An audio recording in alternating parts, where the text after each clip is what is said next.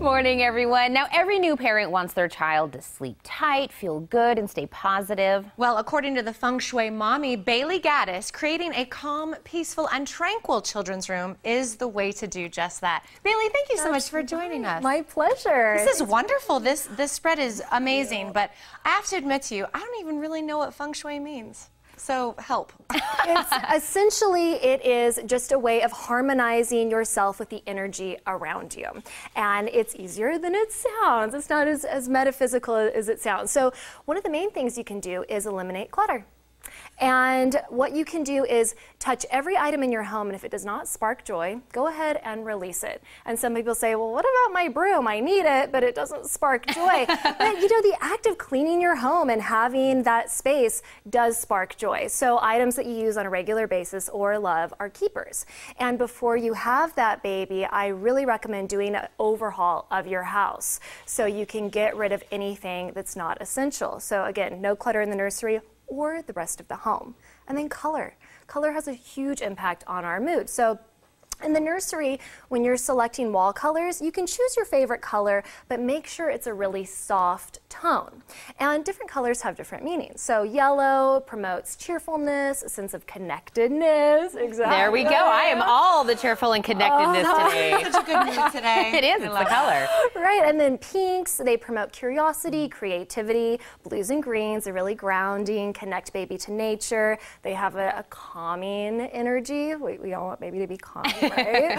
And then red, we want to avoid red because it's really stimulating. So during playtime, you can bring out toys that have a lot of red in them to energize baby, but keep them out of sight when it's time for nap time. Oh. Bedtime. So we paint the walls, we pick a beautiful color as to what the mood we want it to, and then it's time to maybe put the furniture in, the crib and everything. Right. And so with furniture, you really want to select wooden furniture because that has that grounding effect that we want, and only choose the essentials. Sometimes we get excited and we just stuff the room with a lot of furniture.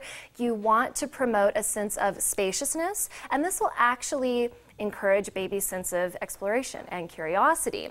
And so many people ask, like, well, how do I place this and that? My main tip is with the crib. You don't want to have the crib pushed up flush against the wall unless that wall is directly behind baby's head. Because the idea is you want that energy to be able to circulate around baby. Wow. I'm absolutely picturing a bedroom right now and Are you trying to figure making out how I'm going to do this. Because it is easier than I thought it was going to be, which is really cool. But what are some other tips that we can use in our nursery? So lighting. Lighting is a big one, and natural lighting during the day is the best. So go ahead and open up those blinds during the day, and then in the evening, it's best to have 3 different sources of lighting at 3 different levels. So you could have 2 small tabletop lamps like this one, and maybe a floor lamp that's out of baby's reach.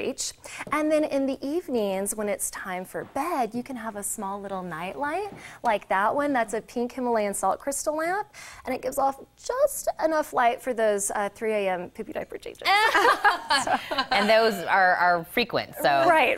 Well, and speaking of poopy diapers, you want to have fresh air in the room. So when it's nice outside, go ahead and open up the windows, but place a window guard in the window if baby is mobile, so they don't crawl out. Yeah. And then you can have a few air purifying hanging plants. This is a spider plant. Some other great ones are bamboo, peace lily, and again, if possible, have them hanging so baby can't get into them.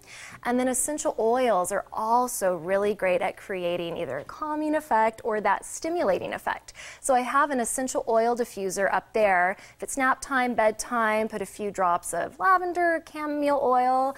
When it's time to play or mom is really tired, you can put a few drops of peppermint or orange oil on your pulse points. And if you don't have a diffuser, mix a few drops in your palm with a carrier oil like coconut or jojoba oil, and you can massage that on the soles of baby's feet. Oh, we actually have an entire segment today devoted just to essential oils, so that obviously does work. Now, what about I guess, like decorating if we want to put something just visual? Yes, yes. So I have a few auspicious lucky items down at the end. One is a baby-safe mirror, and that helps to promote the natural lighting in the space, and it also encourages baby social development when they can look at that baby in the mirror. And then I have a wind chime and a light refracting crystal. If you hang those in the window where they can pick up that natural breeze, the natural light, they help to pull in kindness, magic, warmth, and a lot of positivity into the nursery. And any of these are great ideas for baby shower gifts. Yes. Oh, exactly. So we just helped. My sister has her baby shower this weekend. I think I just thought of a last You can have the hanging plant. Oh, I can't take it back with me. No, this is great. Wow, this is really amazing. You obviously know what you're talking about. So any last minute tips before we let you go today? You know, the rule of thumb is use whatever makes you feel good. With colors, with items, you want to trust that intuition. Just be very mindful. You know what I mean? When you're doing something, know that everything has a place and a purpose, and you want it to be good for babies. So thank you so much, Bailey, for coming. This was so adorable. Now, if you want even more tips and guides from the Feng Shui Mommy, you can visit yourserenelife.com.